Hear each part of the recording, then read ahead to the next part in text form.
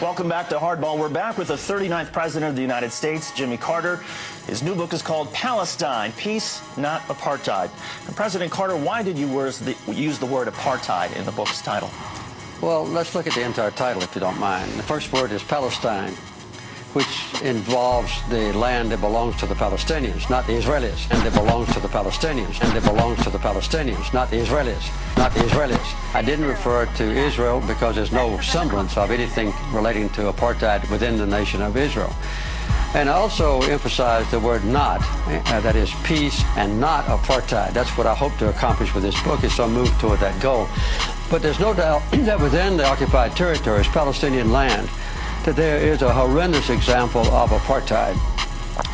The occupation of Palestinian land, the confiscation of that land that doesn't belong to Israel, the building of settlements on it, the colonization of that land, and then the connection of those isolated but multiple settlements, more than 200 of them, with each other by highways on which Palestinians can't travel, and quite often where Palestinians cannot even cross. So the persecution of the Palestinians now under the occupied territories is, under the occupation forces, is one of the worst examples of human rights deprivation that I know. And I think even worse though than a place like Rwanda. Yes, I think yes.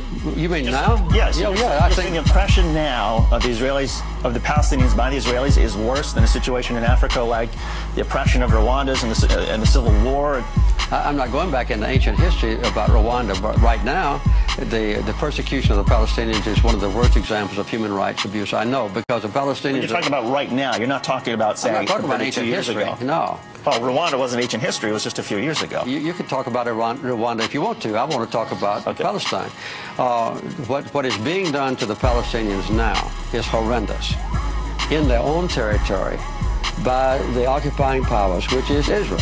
They've taken away all the basic human rights of the Palestinians, as was done in South Africa against the blacks. And I make it very plain in this book that the apartheid is not based on racism, as it was in South Africa, but it's based on the desire of a minority of Israelis to acquire land that belongs to the Palestinians and to retain that land, and then to exclude the Palestinians from their own property and subjugate them so that they can't arouse and demonstrate their disapproval of being robbed of their own property. That's what's happening in the West Bank. And the people in this country, in America, never know about this. They never discuss this. There's no debate about it. There's no criticism of Israel in this country. And in Israel, there is an intense debate about the issues in this book. In this country, no. I agree. I mean, I wish we had that sort of debate that they're having in Israel. I wish we had that in the United States. But give us a sort of sense, how much of the responsibility for the conflict, the Israeli-Palestinian conflict, do you think belongs to the Israelis for their tactics like seizing land and occupying territory that didn't belong to them? How much of it is the responsibility of the Palestinians for their suicide terror attacks and their bombings within Israel proper? Well, as a matter of fact, the basic cause of the conflict is a sustained occupation of other people's land by the Israelis. As a matter of fact, the basic cause of the conflict is a sustained occupation of other people's land by the Israelis. And this is a direct violation of United Nations resolutions. And this is a direct violation of United Nations resolutions. And this is a direct violation of United Nations resolutions.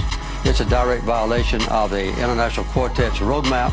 It's a direct violation of the commitments that leaders of Israel have made in the past at Camp David when I was president and in Oslo, promising that Israel would withdraw from occupied territories. They have failed to do so.